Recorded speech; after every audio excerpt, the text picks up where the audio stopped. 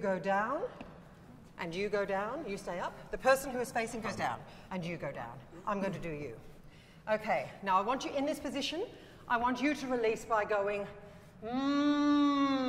So you're letting the movement come through, and I want you to affect the person in front of you's personal growth. Have you got anyone, darling? There's no one. Okay, you face his buttocks and blow into them. Oh, not blow, you don't have to blow, you just have to We'll do the blowing another time. Just want to show you how it's done. Things like this, using the person. I'm using him in every way I can. Now I'm just going to release him of everything I've just done to him. Now those movements, in any other context, may seem a little suggestive. I want you just to hold that, and when you feel comfortable, I want you to pop it in your ear for a little while and just give your ear a rub. All right? Okay. Okay. Okay, everyone, I think just to finish up, we're just going to...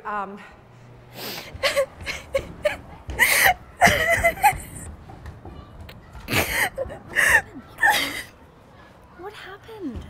He said I'm a distraction. That I'm distracting him from his eyes. Oh, God. You're an asshole, Cindy. You don't need that. He's not an asshole, he's beautiful. I'm so hungry. God, you've got great boobs. You've got great boobs. Everyone loves your boobs. Everyone always says Cindy's got the best boobs in the class. Just saying that. No, Just saying everyone that. says it. I'm not. I wouldn't bullshit you. You've got the best boobs in the class. Thank you. It really means a lot that you would say that. I'm just being honest.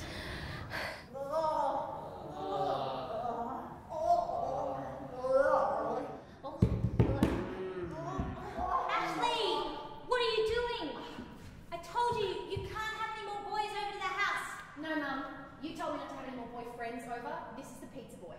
You a grounded young lady. If anyone's going to suck the pizza boy's cock, it's me. No, stop the scene. Cindy, what's going on here? You're just words, no thought. Samantha, very good.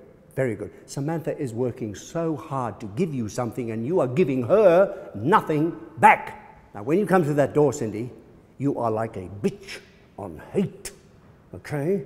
We need to see that you are ravenous for cock and your daughter is gobbling it all up. We need to see your hunger, your anger, your need, okay? Now, Brett, by the way, really good.